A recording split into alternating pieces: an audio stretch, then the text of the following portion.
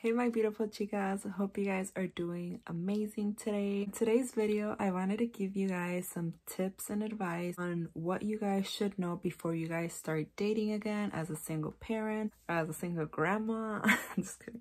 I want to know what are my few tips, and keep on watching. Slide over. Number one thing that you need to know before you start dating again, and this is very important, is to make sure you are healed from your past relationship, especially if you're coming from a toxic relationship or a relationship that you've been in for years. It's kind of hard to just, move on all of a sudden, a rush to just date someone just to like get the pain away or to forget about the person. This has to be something that you truly want. Especially when you have kids, you don't want to keep bringing new partners into their life or into your life, because that just hurts you and that doesn't really help you heal. Don't rush into things. Just take your time, girl. Take your time, okay? The second thing is that you have to manifest who you want to attract into your life, okay? For example, if you're looking for a guy, you want to manifest him as, I want a hardworking guy, someone who can understand me, someone who's not afraid to show affection, someone who's going to accept me with my kids, someone who's going to love me and my kids. You have to manifest that every single, because you want to attract those type of men into your life. Because the more you think about what you don't want, is the number one thing that comes, because you're manifesting all the guys that you don't want in your life, or the ones that are not your type, and those are the ones who are gonna come because that's what you're manifesting. Another thing is, be honest with yourself and with that other person. Always mention that you have kids and your relationship with your ex. It is always important to mention that. That's what I did with my new relationship. I let him know that I had kids, that I was a single mom, the type of relationship that me and my ex carried, and so he could feel more comfortable, talking to you. Because I had guys who would try to talk to me and they would tell me they have kids, and then when I would ask him about, his relationship with his ex, he would be like, oh yeah, we don't talk. And then the more I started talking to him, it turns out that they do talk, and that she's very toxic, that she doesn't want nobody else dating him or being around her kids.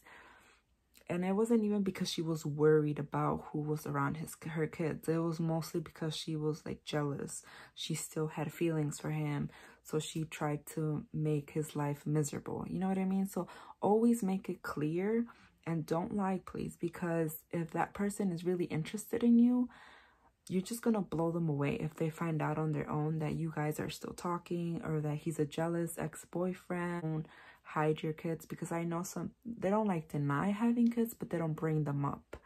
And it's been like 3 months into them talking, and then they're like, oh yeah, and I have kids.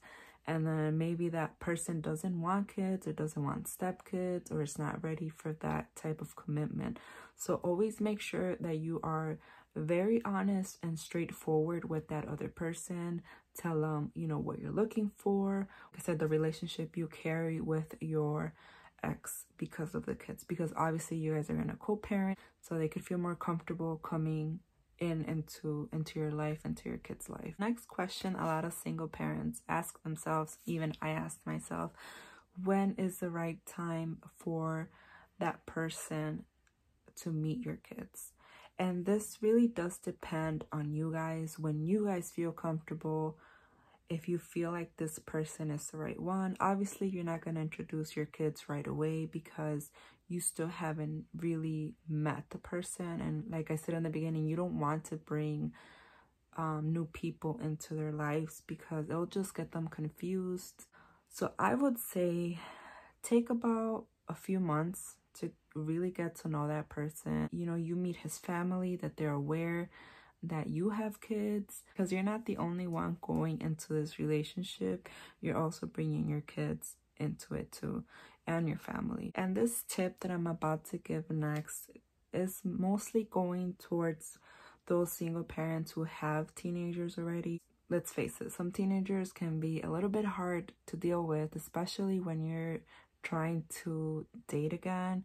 They're not gonna like it. They're gonna give you a hard time. They're gonna reject your partner because they're not the real dad or the real mom. My advice is, before you even think about dating or even start seeing people or going on dates, it's very important for you to sit down and talk to your children, see if they're okay with you dating again. Talking to your kids, it makes them feel like they have a voice, and it makes them feel like they're gonna be part of that relationship. Don't be afraid to redate again. Don't feel bad that you're redating. Don't feel like you're gonna get judged, because I mean, at this point, everyone judges everyone. Never be considered a bad thing. Like I said, it's not about dating men after men after men.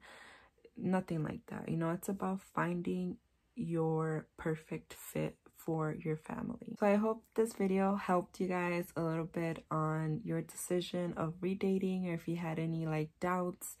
I hope this video helped you guys. If you guys want to hear my story, please like this video, and I will be doing a separate video on how everything went down for me. If you want to leave your stories, make sure to leave them down below in the comments. Show some love to my channel by liking this video. Subscribe to my channel for more story times or more tips. Thank you guys so much for watching. Until next time, bye guys.